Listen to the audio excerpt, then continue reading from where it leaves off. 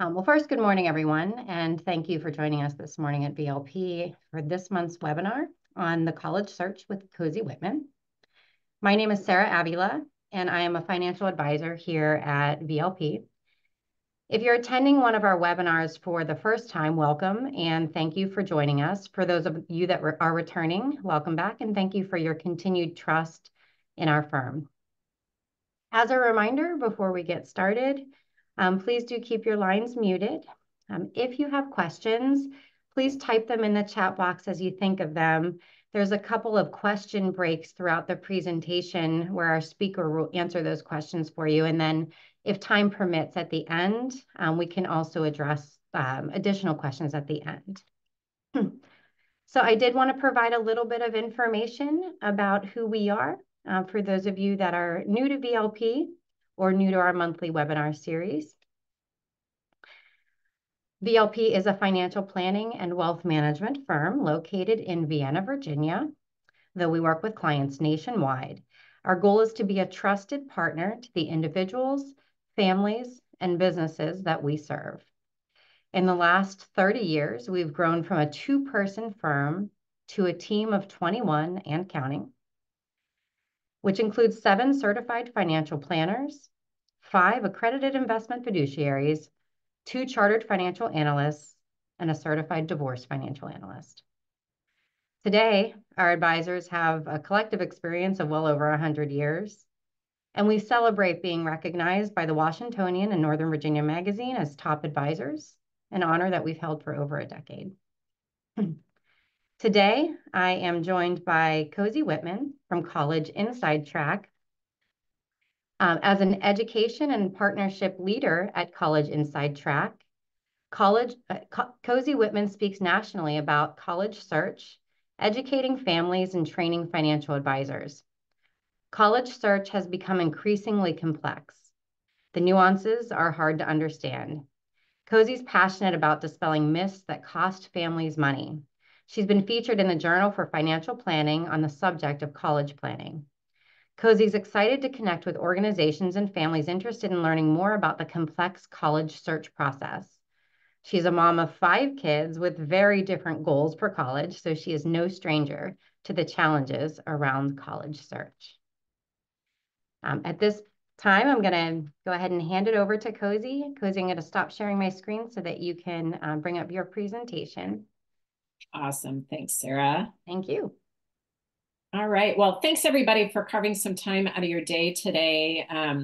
As Sarah mentioned, my name's Cozy Wittman. I might add to my bio, I should probably add it to the end. My kids have all successfully launched now. So not only did we get them in, but they got out. So it's super exciting at our household.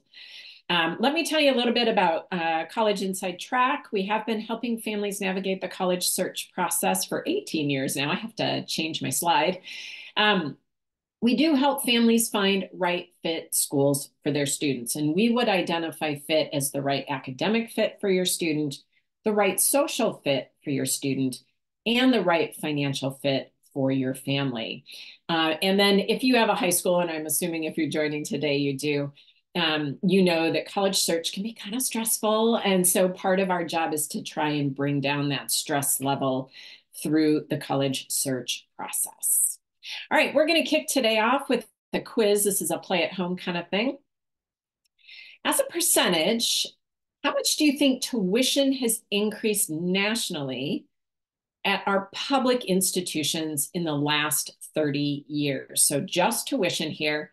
Do you think our public schools have increased their tuition by 73%, 106%, 180%, or 213%? I'll give you a second to choose your answer. Turns out our public schools, these are our state colleges and universities, have increased their tuitions by 213% nationally on average. By comparison, private schools have gone up 415% in that same time frame.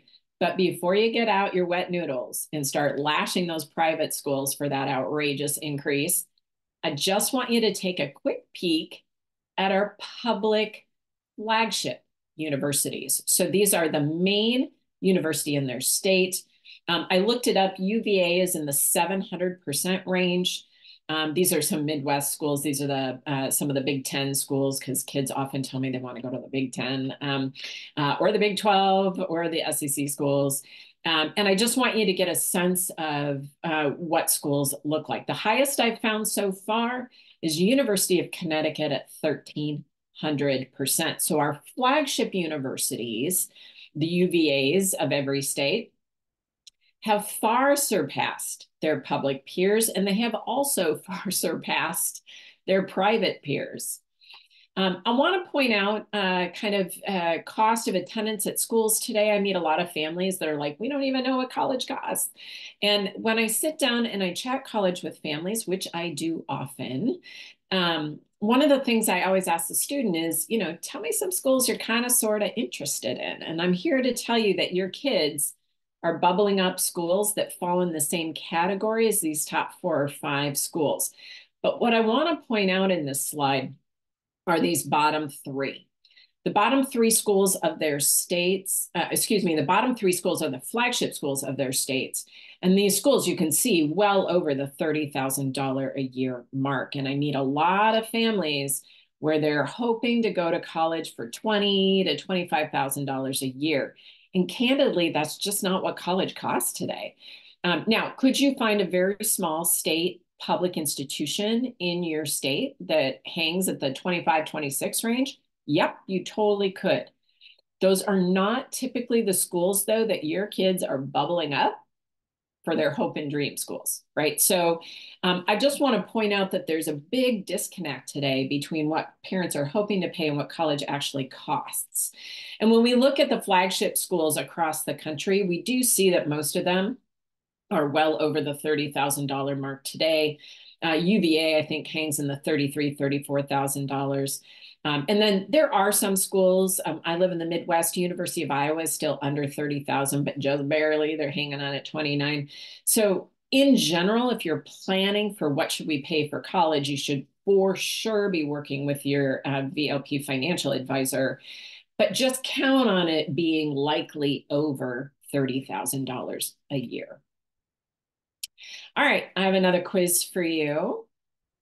What percentage of students transfer at least one time? So they go off to a school that they chose, discover it's not really the school they were hoping it was going to be, and they have to change schools. Is that 6% of the time? Is it 14% of the time, 25% of the time, 38%, or 42%? So these are the kids who go off to school, discover that they've chosen the wrong pathway, and need to change schools. Well, it turns out today, nationally, what we see is the transfer rate hangs out at 38%. Now, I bring this up because when you change schools, it increases the cost of the degree substantially. So I don't know very many people who are hoping to overpay for their college education. And so one of the best and easiest ways you can keep the price down is by helping your student do a better deep dive on the front side, so they're only applying to schools that really fit them well. So that fit component becomes a key component to your search process. So when kids change schools just once, it increases the cost of that degree by $14,000.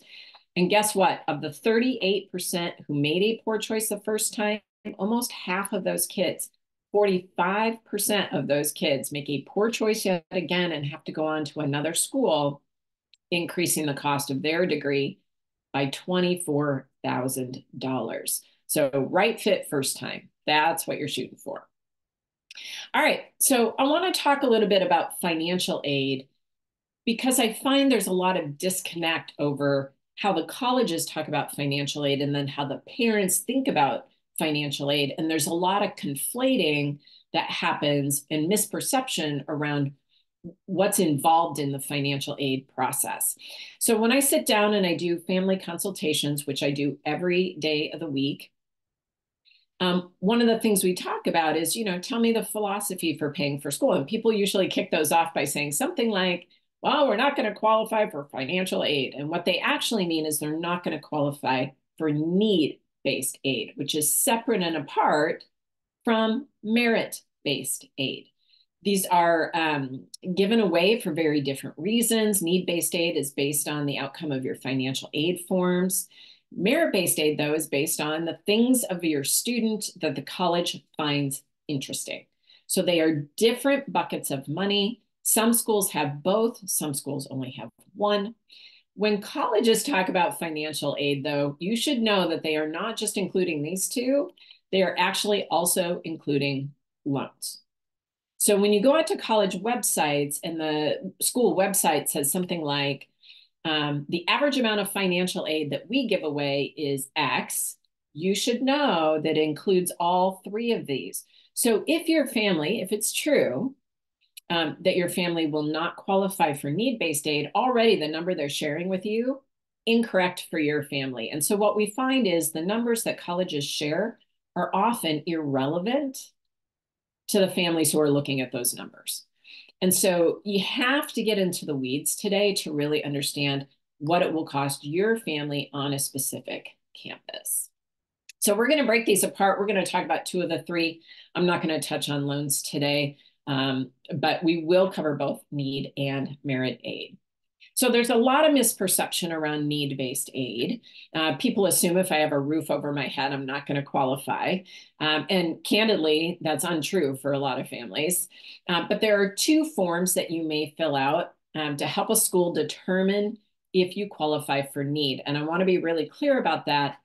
You can qualify for need or not at the federal level, but their determination is not the same as the college's determination. Each and every school makes their own mind up about whether or not you qualify. And so you could find yourselves qualifying for need-based aid at Case Western University, but not qualifying for need-based aid at University of Virginia or Virginia Tech. So two forms. Most people are familiar with the first. It certainly has held a lot of news coverage lately. It's called the FAFSA, of course. The second form you may not have heard of. Some schools use it, some do not. It's called the CSS profile. And in fact, some schools use their own financial aid forms that they ask you to fill out.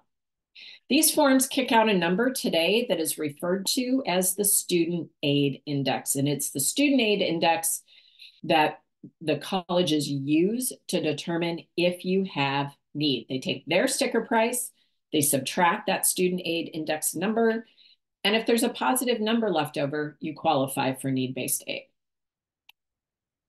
So let's talk about how the FAFSA impacts cost. The first thing you should know is there are actually two parties involved in the FAFSA. So when you have a student going off to college, technically they own the FAFSA, but the FAFSA also wants your information as their parent. And so when we look at what parents have to share, the form wants to know about your income, and your income is going to be assessed at 47%. Your assets, by comparison, are actually only going to be assessed at 5.64%. So a lot of times people ask me questions around like, what would happen if we get rid of these assets? Or should we? I had a family who had land that had been in their family for decades and decades, like 70 years or something. And they wanted to know, should they sell that land? I don't think anybody should do anything specifically for the purpose of FAFSA, right? I think it's important to also understand that your assets, manipulating them will almost never change the outcome of your FAFSA by very much, because look at the discrepancy here. Your income is the largest factor on this FAFSA, not your assets. Students, it's their form, so their information does need to be included, of course. And so their income is being assessed at 50% and their assets at 20%. The good news is most kids don't have much of either of these. And so technically, their income and assets don't usually sway the outcome of the form. There are a couple things that you should know, though, and I want to give you kind of a deep dive behind the curtain, if you will, here. Parent income is the single largest factor on the FAFSA. And so unless you can manipulate your income, you almost never get the opportunity to manipulate the outcome of your FAFSA. You're either going to be need-based or you're not. 529 plans are considered a parent asset. So if you own a 529 plan, and your student is the beneficiary, it actually only gets assessed at that little 5.64%. And think about it this way, because sometimes people say to me like, oh, we shouldn't have saved for school. We're going to be penalized now. I just want to point out that a 529 plan is intended for you to spend on college, right? So technically, 100% of that money is available for use for college, but it's still only going to get assessed at this teeny tiny 5.64%, even though 100% of it is available. And then I just want you to know, back in the day, like dinosaur days when I went to school, parents used to be able to just not claim their kids on their taxes, and that makes the student independent, right? It actually doesn't work like that anymore. To be independent on the FAFSA, there are 7 very clear criteria. And I always joke that most parents of 18-year-olds do not want their kids in that position. Things like you need to be married. So the independent statures are intended for adult students. And so most 18-year-olds do not qualify. And then a couple things just to make sure that you do not include on your FAFSA. None of your retirement accounts go on the FAFSA, so that is not an asset that gets counted. And then don't include the value, the market value of your home, right? You don't want to include your primary residence. Now, if you have some fun vacation residence someplace, you do have to include that, but you don't need to include your primary residence. And after this slide, I'm going to take questions. So if you have questions about the FAFSA, feel free to drop them in the chat and I'll get those taken care of here. All right, so there are some big time FAFSA changes rolling out on the 2024 FAFSA. I'm sure you've heard about it in the news. They've had all kinds of technical issues. They released the new FAFSA with known discrepancies in the formula, things that were supposed to be included but were not. And so they're in the process of fixing it. But I want to give you a heads up on some of the things that happened in this new FAFSA. So the first thing I mentioned already, if you have older students and you filled out the FAFSA before, the outcome of the old FAFSA was called the expected family contribution. That verbiage is now retired, and in its place, the words student aid index, or on your report that you get back, it will say SAI.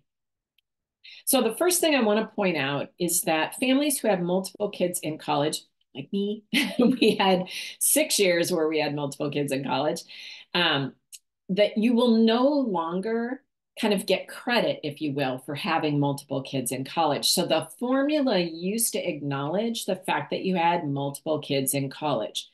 It's no longer going to do that. So while the FAFSA itself still asks the question, how many kids do you have in college? It's not going to change the formula any longer. And what that means is that if you do not qualify for need-based aid when you have 1 student in college, you are not going to qualify for need-based aid once you have 2. And that used to happen pretty frequently for middle and upper middle income class families. There's no question this is going to make college more expensive. If you have divorce as part of your family structure, I just want to point out that the way you determine which family is going to fill out the FAFSA, because only 1 parent is going to do it.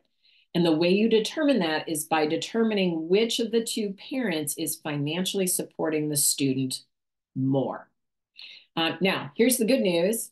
The federal government did not bother to define financial support. So you guys get to make that determination. What does it mean to be financially supporting the student? So make that determination, and then that parent will be the parent who fills out your FAFSA form. There were exemptions for assets for people who had small businesses and farmers. Those exemptions disappear. And so if you're a small business owner, you will need to include all of the assets of your business on your FAFSA form now, and those will be assessed at that asset rate of 5.64%. So if you're a small manufacturer, any unsold merchandise, if you own your buildings, if the equipment, all the capital equipment it takes to produce whatever it is that you make, all of those things, the value of those will need to be put on your FAFSA. And if you're a farmer, any land that is not part of your homestead, livestock, buildings, tractors, all of those things will now need to be included. And then one kind of big positive thing that came through this round in these FAFSA changes is that grandparents or any third party, so sub in here, auntie, uncle, godparents, neighbor next door who loves my kid and offered to pay for part of their school, anybody who wants to help your student pay for college can now do so, and it will not negatively impact any need-based aid that the student is getting. All right, excuse me, Sarah, do we have any questions? I'm not seeing any questions in the chat box right now, but I do have a question for you myself. So when they're assessing income, are they using the most recent previous year tax return, or is there some other document they're using? Yeah, good question. So the way you figure out which tax year they're going to pull is by looking at the year the FAFSA is for. So right now people are filling out the 2024-2025 FAFSA, and it will be the 2-year previous tax year. So on the 2024 FAFSA, they are using tax year 2022. When we get to year 2025, they'll be using 2023. And that's primarily because the FAFSA is available starting in October of that previous year, and your current tax year is not done, right? You're still working on it. So that's why they decided to go back a year. Gotcha. And what's the deadline for filling it out each subsequent year? Yeah, so each college has their own deadline, and so families just need to be aware of what that looks like. We recommend that people fill it out for the first time in fall of senior year, and then just drop it on your calendar for every fall, right? Make it an annual reminder to just do it every single year. That makes it easy and gets it out of the way. Technically speaking, it must be filled out by June 30th of that previous year, so that the schools can make the appropriate assessments for the coming fall, right? So, but pay attention to your school deadline because they're all different. Okay. And does the CSS profile also have to be filled out every year? Yes. Well, it depends on the school. Some schools only take one and then they never ask families to fill it out again. But other schools want it every single year as well. Okay, I'm not seeing any additional questions in the chat box. Sounds good. Yeah, so we can just kind of carry on, and then the next break, we'll see if we have more. Yeah, that sounds good. Don't be shy, you guys, right? If you have a question, likely someone else on here is thinking that exact same thing. So feel free, drop it in. Happy to answer. All right, I have one more quiz for you. This one is a little bit more challenging, I think, than the other two. Of the options that I'm going to offer you, which of these paths do you think is the least expensive? Is it choosing a 4-year public college? Is it starting at a 2-year school and then transferring to any kind of 4-year school? Is it starting at a public college and transferring to a private college? Or is it starting at and finishing at a 4-year private university? So I'm going to give you a sec here to think about this one because this one's a little bit more tricky. All right, let's take a peek. It turns out all the above are true. They could be true depending on your student and your circumstances. So things that impact which of those might be your least expensive: where you live, the background of your student, your financial circumstances, the things that your student has done in school that will impact and bring scholarships to the table. And then the way that the schools make decisions. All of those things will impact that such that there really is no one right path anymore, right? I can't say to you, hey, and by the way, I was totally this mom. When we started our college searches back in the day, I didn't work for College Inside Track. I was just a mom. I said to my kids, I don't care where you go as long as you stay in state and go to a state school, right? Because I was quite sure that was going to be our least expensive path. Turns out I was wrong. And I just want to point out, so most people choose, the most common response there is the B, right? Starting at a 2-year and transferring to a 4-year, followed quickly by A, right? Starting at and going to a public 4-year university. That transferability piece is really important because if your student goes to the local community college and they end up transferring to a school that there is a relationship between those two and all those credits get accepted, awesome. Then yes, that might be your least expensive path. But if they plan to start at the local 2-year school and then transfer to some other school that has no relationship with that community college, then you're starting to see again that $14,000 increase to the total cost of your degree. It is not always cheaper to make that path. And in fact, today, what we see is if parents don't ditch the old way of thinking about schools, right? My way, stay in school, go to a state school. If you don't change the way you think, you are likely overpaying for your college education. Today, colleges are not public and private.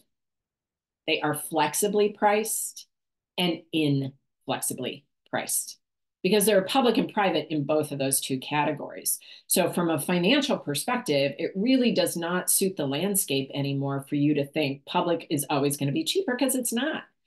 I live in the Midwest. I live in Minnesota. One of my kids went to University of Minnesota, our flagship school.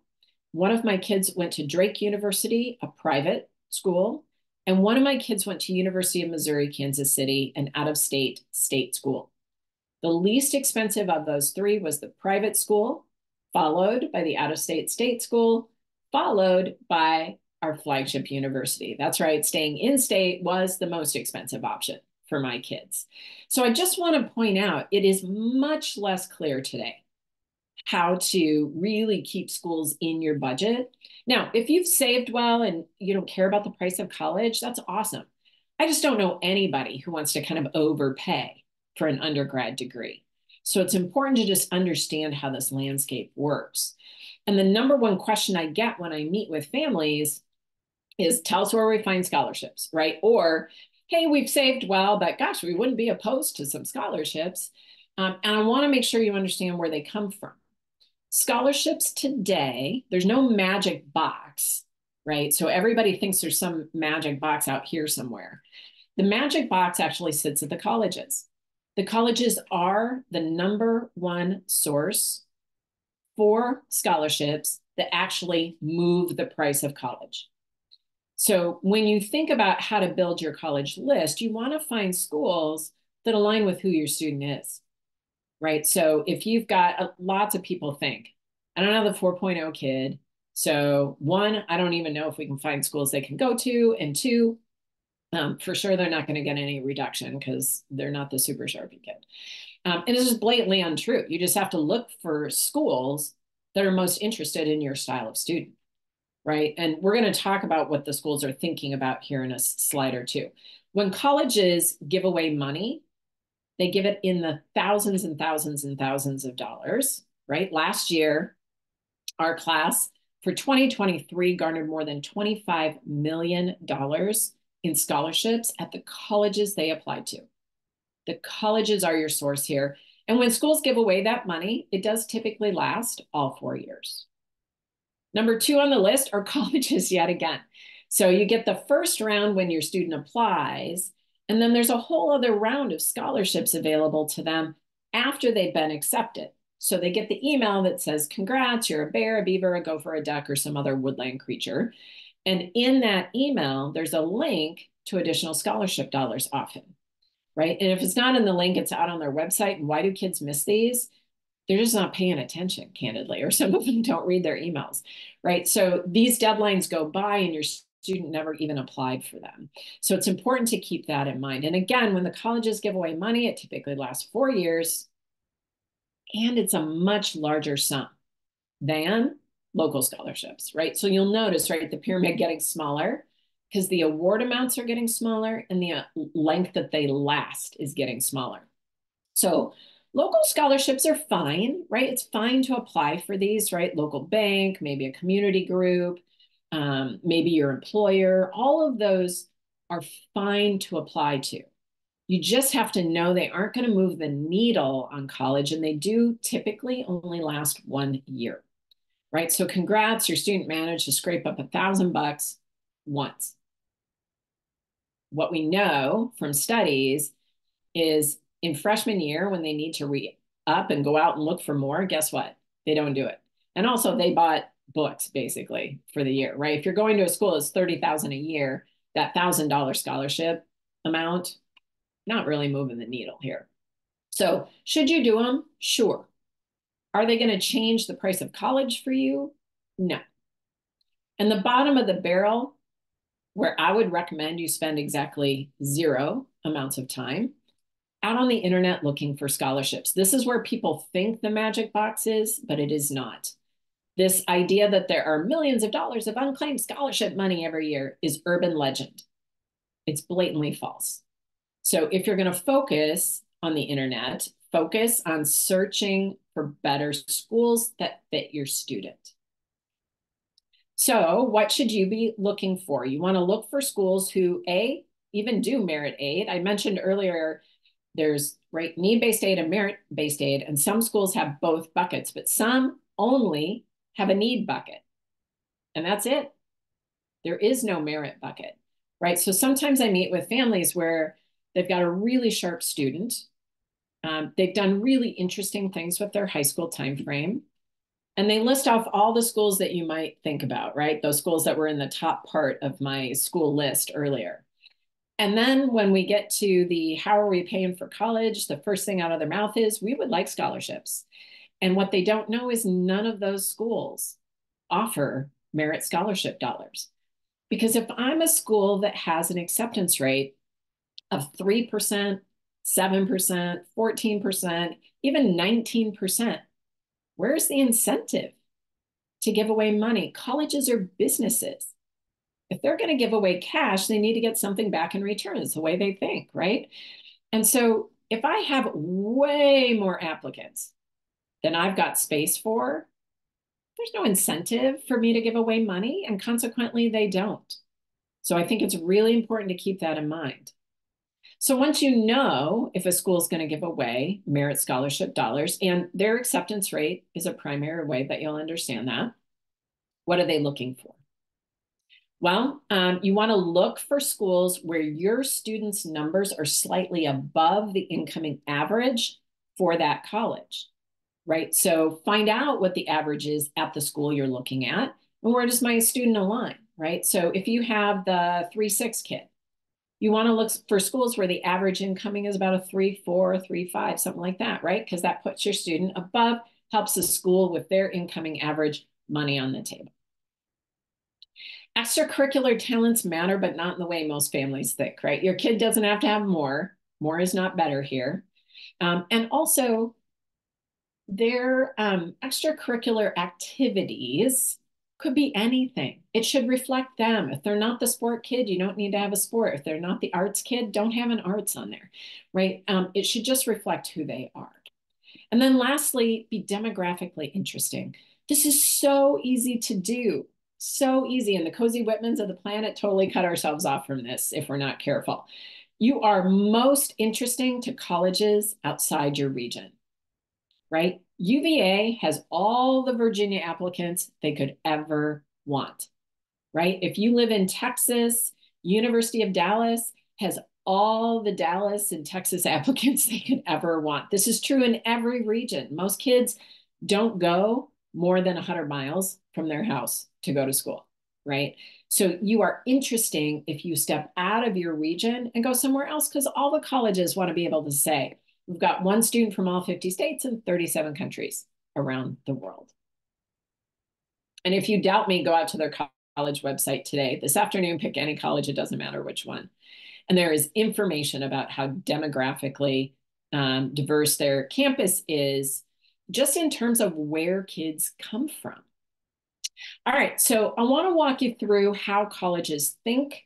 This is the recipe card from one college, but these categories are extremely common. So I want to share them with you today.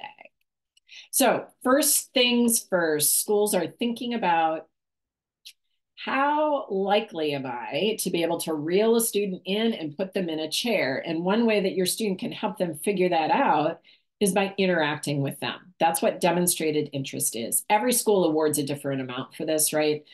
Some schools don't have this category, but most do. And so they're just trying to figure out like who's most interested in me. And then any way you can help demonstrate that is good. Look at this. If you live out of state, up to 15 grand a year, right? Those rare kids getting a lot more money. The next few categories are all about being really likely to be successful on a college campus. Colleges are looking for kids that they will keep off the academic probation records, right? They're looking for kids who can be successful. And that's what those next four categories are all about. The next two are just about filling out your financial aid form. So sometimes people say to me, like, look, we're not going to qualify for need. What's the point? Well, the point is, at some schools, you actually get merit scholarship money. It's not based on the outcome of the form, but the fact that you filled it out. That's how important that information is to the school. Think about it this way. If they haven't seen a FAFSA from you, they have no understanding of your ability to pay. And then a really well-written essay can be worth quite a bit of money, up to $8,500, $9,000, $10,000 at some schools. We spend a ton of time with our kids on their essays because at the end of the day, how you tell your story does matter. All right. So I want to walk through testing. There's a lot of question about testing today, and then I'll take your questions. So today, ACT, SAT, the colleges don't care which of the two tests you take, right? So some kids take whatever their local high school is giving out. Just know you could do either of these and the schools will be just fine with whatever test you decide to take. There is no geographic hold on these tests any longer. So choose the test that serves your student best. They are different from one another. And so figuring out which one might be their better test benefits your student. The SAT went digital as of 2024. So it is an online test today. And if your student's a good online test taker, this could be a really good test for them. If they are not, then I would choose the ACT, which is remaining, at least for the time being, a booklet test. Get prep that fits your student, right? So again, if they're a good online learner, you can use some of the online tools. If they're not, though, I would highly recommend looking in your community for some ACT or SAT prep. This could be small group or individual. The one way I wouldn't recommend people prep here is getting books and just doing it themselves. We haven't seen that to be a very productive way to prep for the tests. And then you can make the decision about sending your test scores after you're done taking your test, right? We recommend kids take the test a couple of times, get some good prep, and then you're good. When you register for these tests, they prompt you often to put in the schools you're interested in. We recommend leaving that blank until you are done. All right, Sarah, do we have any questions? We do have one question. So do extracurriculars count if they are not affiliated with the high school? For instance, my daughter does competition cheerleading, but the cheer gym is not associated with her school. Yeah, this is such a good question. Thank you for asking it. Yes. Here's the other thing. It doesn't have to be sport or activity related. Maybe your student just works, right? But they work their butt off and they're a really hard worker and they've been at the same business for 3 years, right? That says all kinds of things about your student to the school. So in the activities area, the colleges care about anything your student is doing. It's not just school related activities, right? So think hard about kind of what represents them, and that's what should make it into the activities section. And it could be volunteering. That's completely unschool related. Another question, do step parents' income count? Yeah, good question. Yes. So the questions on the FAFSA are household income. So I'll use my own example, our own life as an example. I was remarried, my ex-husband was not. And so consequently, his household income was a little bit less. We split at the time, there were different criteria for choosing the household, right? But even in the current criteria, he was definitely doing more of the financial support than I was doing. And so we chose him to fill out our FAFSA. So there was only one household income on there. Excellent. No more questions that I see. If anybody has a question, feel free to type it in. We can just move forward, and then if we have time at the end, then Cozy, we can address those questions at the end. Yeah, sounds good. All right, so I want to walk through some of the trends, some of the behavior changes that we're seeing on the parts of the college. And some of these things are making acceptance harder And anytime acceptance to a school gets harder, guess what happens? The cost of college also gets higher. So I want to start with the test optional landscape. Test optional started as something that colleges recognized as, not every student is a great test taker. There were about 1,000 schools prior to the pandemic who were test optional that just made this conscious choice that the test is not the be all end all. During the pandemic, however, in the heart of the pandemic, kids could not get tests. The sites were closed. And so a bunch of other schools just stepped into the landscape of test optional to say, we are also going to be test optional because we recognize people can't get tests. Well, what ended up happening is that a lot of the schools have stayed in that space. And the test optional landscape has given people the impression that the schools don't care about the tests anymore. And so kids aren't taking the test, or the ones that are due are just not submitting their test. It isn't great, right? But what it's done is driven up application numbers. We've seen a 30% increase in application numbers overall since 2020. 30%. That is unheard of. Prior to the pandemic, numbers were starting to tip down, right? Everybody was talking about this cliff that's coming for the colleges. And what's happened since is numbers have skyrocketed. And so consequently, when application numbers go up, guess what happens to acceptance numbers? Because the freshman class sizes aren't changing. And so acceptance numbers go down. When acceptance rates go down, now you see all kinds of behavior changes from the colleges. The first thing that we saw happen is many of the schools started to lean into early decision. So these were people who said, I am coming no matter what, right? I'm coming. You are my top choice school. I'm making this decision. That's why it's called early decision. In the fall, I'm not going to wait to see other people's offers. I'm coming. Colleges love this because, of course, it helps them figure out who their freshman class is. It doesn't really value, though, families, not from a financial perspective. Now, if you don't care so much about the cost of college, right, you've saved well, you're a high net worth family, you might choose to opt in to early decision at your top school, but you always want to figure out like what percentage of their freshman class come out of early decision because they vary widely, right? So Cornell takes 10%, 10 to 13% of freshman class out of early decision. Wake Forest last year took 58%. So if you're going to use an early decision option, because you only get to use it one time, choose the school where it actually helps your student, right? But the other thing about early decision is you put all your eggs in a basket and the school is not worried about losing you. And so consequently, we see that most people pay a little bit higher price at their early decision schools than they might have otherwise. The other thing I want to point out is that if you are looking at the more selective schools, and there are schools that have just become more selective in the last 3 years, the tier twos are good examples: Boston College, BU, Northeastern, Tulane, Case Western, Wake Forest.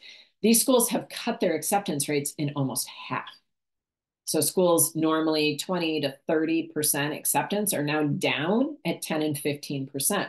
Well, when my acceptance rate drops to 11%, I don't have to give away money anymore. And that's exactly what we've seen, is that we've seen the scholarship dollars at those schools dry up. And there really is not money available at those schools any longer. Now, it may not stay that way, but that's certainly what we're seeing today. And then the other thing I just want to point out is for the schools that really truly are test optional, the University of California school system went test blind and have stayed test blind during COVID. Secondary factors influence then acceptance rates, things like the rigor level of your student's transcript, that demonstrated interest piece, right? You interacting with that school, things like their essay, all of those things are influencing acceptance. And the other thing we're seeing is that a lot of schools are looking now for that passion project, that internships and kind of research project, service project, something that sets the student aside. Do all schools need that? No. But do schools that have acceptance rates under 20% or under even 30% need that? Yes. So it's important to start to think about what do you want that to look like. And then the last thing I just want to point out is mentioned, scholarships are drying up at the schools where they've seen just a flood of applications. The other thing we see in general is that prices are continuing to rise. During COVID, there was a lot of discussion around the cliff that's coming. And I'm sure it is because we're having fewer kids, and some kids are opting out because of the cost of college, and some are opting out because guess what? I could choose other options now. I don't have to go to college. I could go to trade school. I could join a union. So I think that's great. I'm not a college bigot. I don't think all kids need to go to college. But if your student's headed off to college, you should just know in this last year, we saw 8 to 16% increases in tuition on average. So prices are starting and continuing to rise. A lot of schools froze during COVID, froze their tuition, but now they're making up for that freezing. All right, my third tip for you, make college more of a business choice. The colleges are, it's a business decision for them. It's not personal, right? They're not looking at your student going, that Mary, she's so sweet. It's okay if she doesn't have quite the GPA we're looking for. We'll just bring her on board. She's so awesome. They are not thinking like that. They are businesses, right? They're going to think like a business. And I want you to do that too. It doesn't have to be 100% a business decision, of course, right? But what I mean by that is it's not just about the financials, right? I think in this presentation, we spend a lot of time on the financials, but good college search includes those other two categories, academic and social. So assure the school teaches for your students' success. Colleges are not a monolith.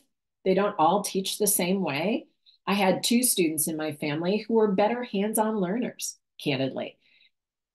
They went to programs that were more hands-on so they could be successful.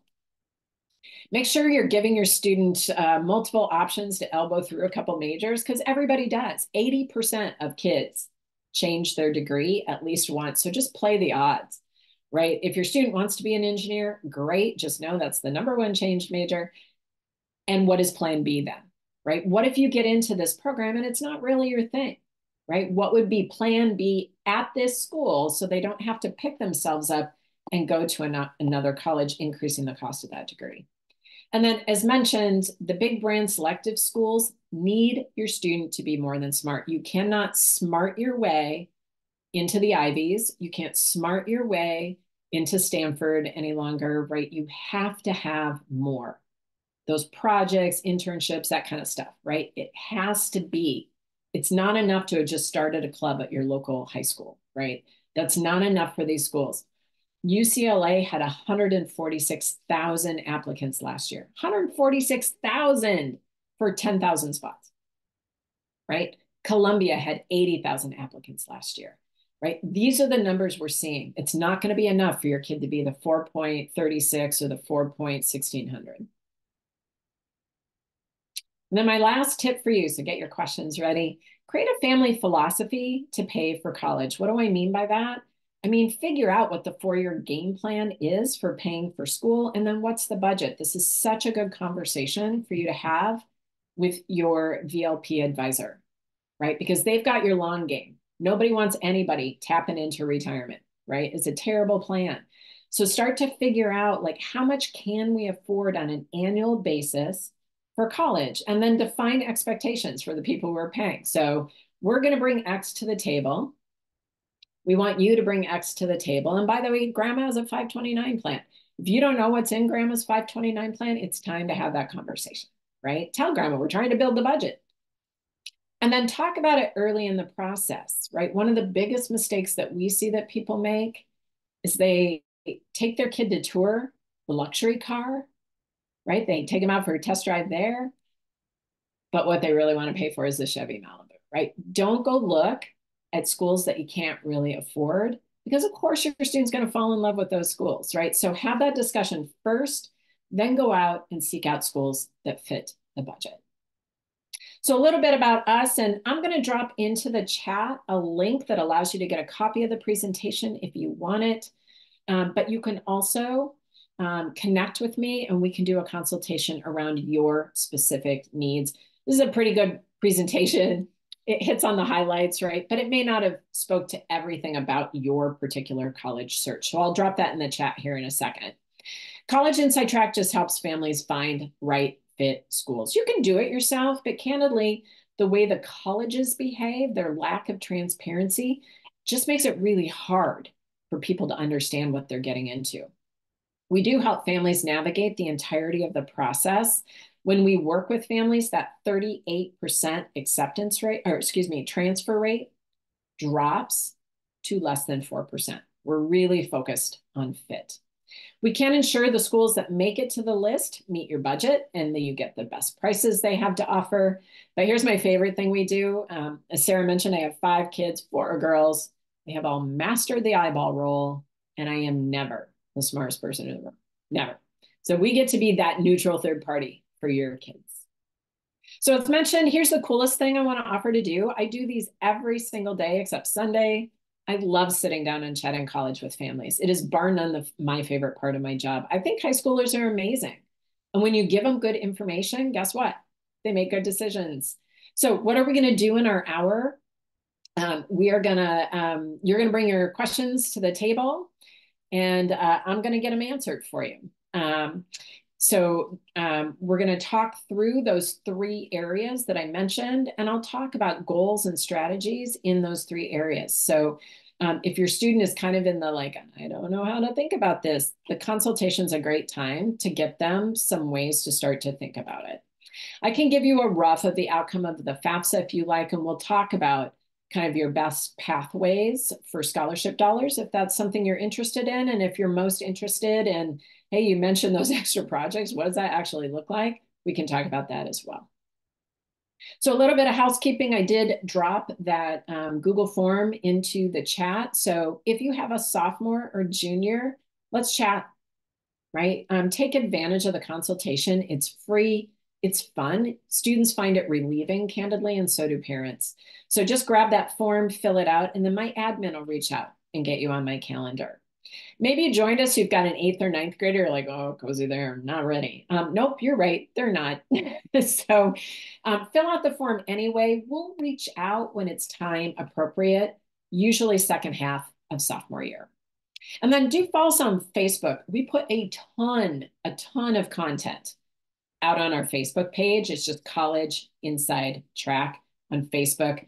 My colleague Heather just wrote an article on the arts as healing degrees, right? So art therapy, music therapy, those kinds of things. We just did one, business school for B students. There's a ton of information out there. So feel free to go out to the Facebook page and capture it and share us with people you know.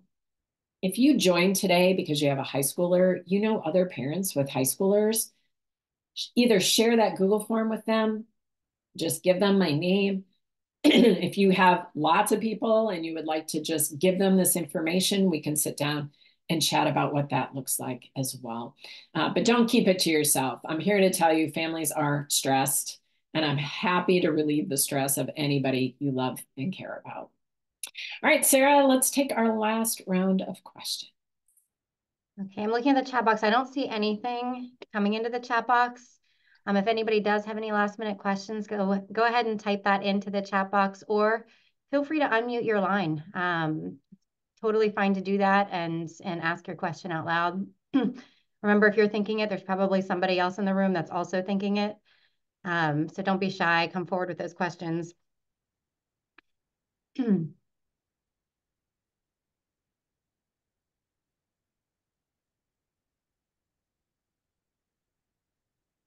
All good. Quietest class I've had in weeks. That's okay. That's okay. Sometimes people's head are just spinning. They're like, oh my gosh, that was so much information. Yeah, it is a lot of information, but I learn something new every single time I watch your presentation. So you've been doing this for several years for us. I always pick up another nugget or 2 of information that's really helpful that I kind of put in my back pocket. So thank you so much, Cozy, for presenting today. We really appreciate it. And I know it's helpful to all of our clients. Thanks to all of you for joining today. I do want to mention that next time, our next webinar is March 28th. It's on generational wealth transfer, so please join us for that if you can. Again, thank you all for joining, and we will see you next time. And thank you again, Cozy. We appreciate it. Yeah, thank you for the invitation, and thanks everybody for carving time out. Enjoy the rest of your week. All right. Thank you. Bye-bye. You bet. Bye-bye.